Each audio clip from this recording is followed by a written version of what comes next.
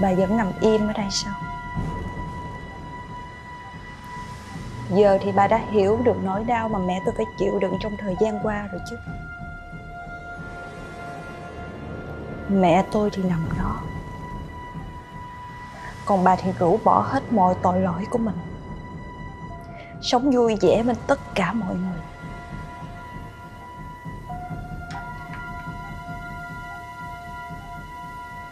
Bà đã cướp mất ba tôi,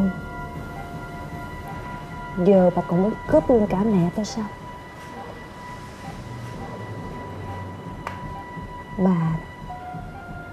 Chính bà là người phải biến mất khỏi cuộc đời.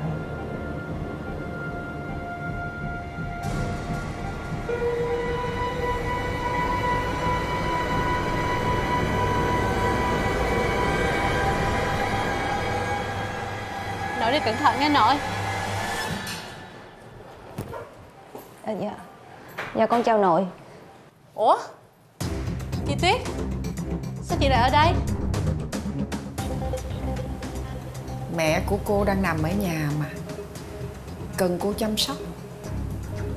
Rồi còn chuyện công ty nữa, tại sao không đi làm ở đây?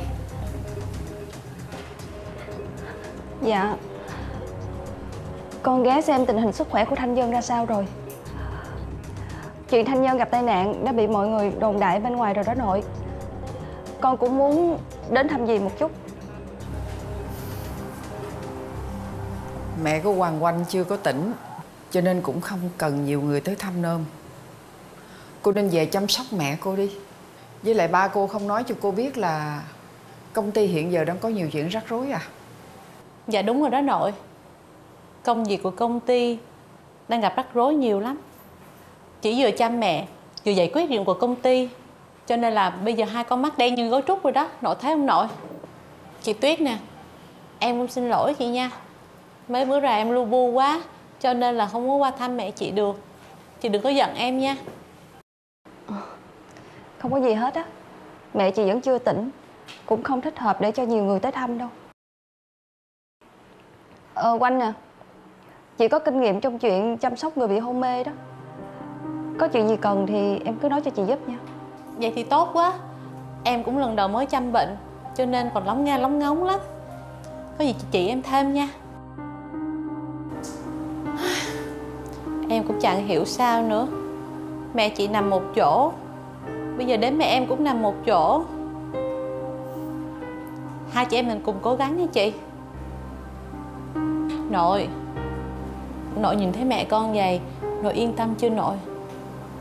Bác sĩ nói là mẹ con đang dần hồi phục, cho nên nội đừng lo lắng quá, để ảnh hưởng đến sức khỏe nha nội. Tội nghiệp mẹ con, mới hồi phục trí nhớ chưa được bao lâu mà giờ lại phải nằm đây nữa.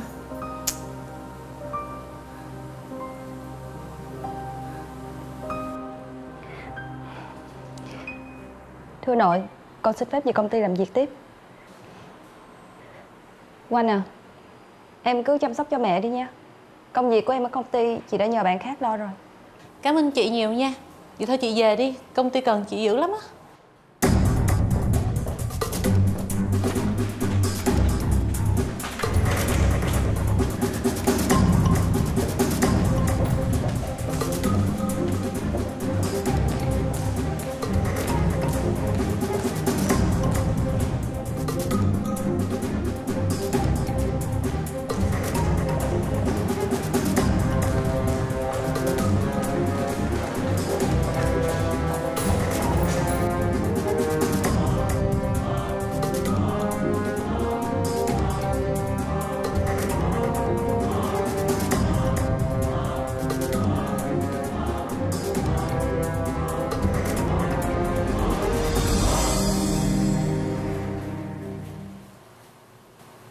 Mẹ tới đúng lúc phải không con?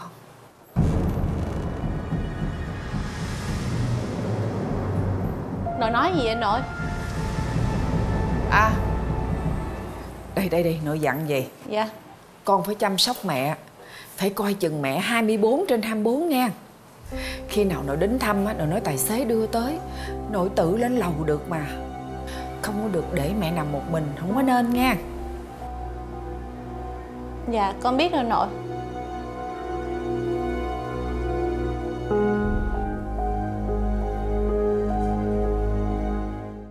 Thanh xuân ơi, anh nguyện giữ lấy yêu thương, trái tim chân thành vẹn nguyên, phong ba như gió sương.